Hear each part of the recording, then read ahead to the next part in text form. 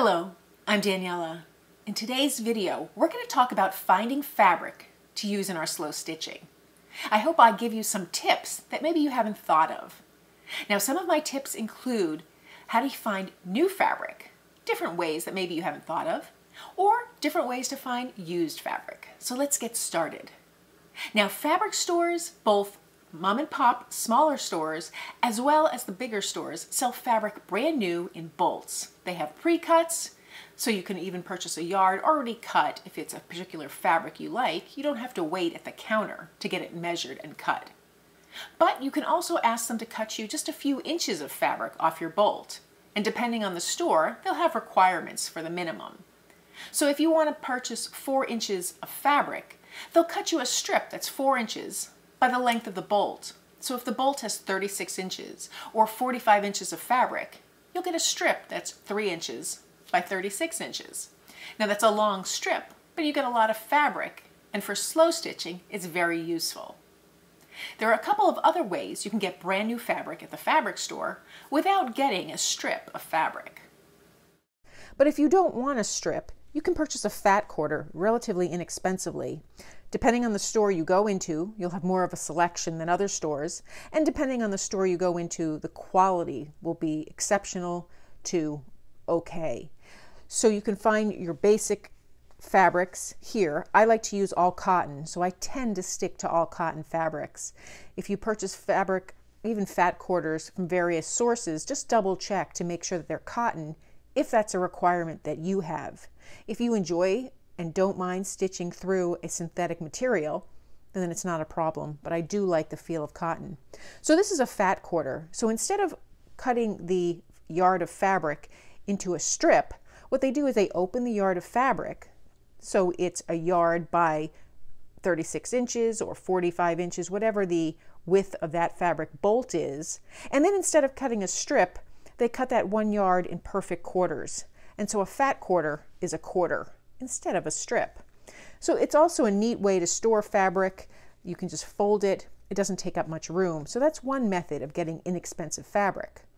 Another method of getting inexpensive new fabric is to buy remnants. Now you can buy remnants at the store. The selection is never what you would think it would be for fat quarters, where you can have a rainbow of selection of fabric prints and colors and textures and all that. With remnants, you get the remains of whatever was on the bolt when they didn't sell the entire bolt, or if they're trying to turn over stock. Usually remnants are discounted a little bit more than the standard price off the bolt. However, it can be something as much as a little scrap that's usually rolled up with the content of the material, so be cotton, and it will say the width of the bolt that it's on, as well as the width of the strip. So it could be anywhere from 4 inches by 36 inches to it can be 2 yards. It's whatever the remnants are of that bolt. But you can usually tell if the roll is small, then you know you aren't getting a lot of fabric. So with this piece, it really is just a scrap of fabric. It's not very large, but I like the fabric and it'll be useful for me. The same thing here. It's kind of like a little bit of a mystery. Even though the numbers are on the piece, you really never know exactly what you're getting. Sometimes it can be a little damaged or frayed. You're paying less for the fabric, so you're getting less in return. Now with remnants, if I see something interesting and it's affordable, I just purchase it. And you know, sometimes it's hit and sometimes it's miss. And sometimes I'll get home and I'm realizing I can't use the fabric. So you have to make those decisions and take those risks yourself. Now there are also other ways to get brand new fabric to use in your slow stitching. If you're partial to using new fabrics, you can always use a drop cloth. This is canvas, so it's a little thicker, but they come in different weights. This is a 10-ounce premium weight. You can get a lighter weight. You can get a heavier weight. It really depends on what you want and how much you want to spend on your fabrics that you want to use.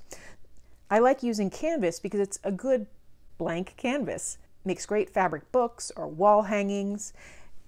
I just really enjoy it. So I always have a few of these on hand. You can also think outside the box with tablecloths.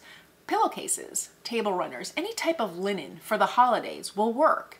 You can use that in your slow stitching too, and that's seasonal. So depending on when you purchase it, you can get it on sale, it's brand new, and it's fun to work with. Another way to use fabric that's brand new is to shop your own closet. Go through your closet when you're doing your yearly purge or when you're looking for things that you want to get rid of in your closet. Maybe you want more space, or you just brought in new items and you want to take out some old. Well, go through your clothing that you're going to get rid of and decide if you want to salvage it. You want to save some of the buttons or the fabric. You can always raid your own closet. I like to go through my closet a couple of times a year, see what's there and what I don't use any longer. I'll either donate it, or I can always take some of the cotton fabrics and cut it up. Like, I happen to love this color, and these buttons are great to salvage. So that's another way that I'll use fabric that I have and repurpose it, give it a new life, use it in my slow stitching. You can do the same thing with children's clothes, baby clothes, and what have you. Sometimes when I have skirts or even curtains, if it has an interesting pattern in it, but I don't want to use the rest of it, or I just want to salvage that little pattern, I'll just cut a scrap out. And so I have these beautiful materials to work with. Here I'd have a strip of a ribbon, and here I'd have a little more embroidery. So those are some options as well. Now, if you don't mind using used fabric, well, that opens up a whole new avenue to find fabric, and that's the thrift store. Now, at a thrift store, by design, you never know what you're going to find. You might find fabric pieces, fabric and remnants, already cut for you, and you can just purchase them there. Fat quarters as well. But you can also think outside the box and look for different ways to use fabric that you can find at the thrift store, basically clothing and linens. I like to find beautiful old linens at thrift stores. Sometimes they're stained and worse for wear. Sometimes they're giving them away because nobody wants them or few people want them. But this beautiful doily, even though it's stained, I can use in my work. I can even flip it upside down, or I can use it partially. I can even use that stain. Here are some napkins with this beautiful crochet border that I found at the thrift store. The napkins are cotton, so that's fantastic, but that border is just stunning. And I can even use it as is, or just cut it up and use part of it. So I'm quite happy with that. I found this beautiful little baby shirt. It's cotton fabric, which I love. It's got these little embroidered areas that are so charming. I could even just cut that up and use it as it is, especially since it's got this little area with the buttons. It's like a little pocket. And I just think these cuffs are so precious. So I don't know what I'm going to use this for, but I know it's really intrigued me. Another thing is jeans and jean skirts, or any skirts really for that matter, because they usually have a lot of fabric that you can use, particularly if they're longer. With the jean material, the denim, I really like them because I use them a lot in my slow stitching. I have a video on salvaging some jeans as well. So these are always something I look for. Now, another thing that is kind of out of fashion is the table runners. And these I just think are so charming. Somebody took the time to stitch these. I think the back side is just as beautiful as the front on these pieces here. So this is like a dresser scarf or a table runner. I can cut this out and use this in my work. Some of them I just save and I use on my tablescapes as well. So these are always a fun thing to find at the thrift stores. Anything with hand embroidery I think is just a wonderful, I always think, oh, jackpot, I found something. Now, I've spoken about using quilted fabric and old quilts.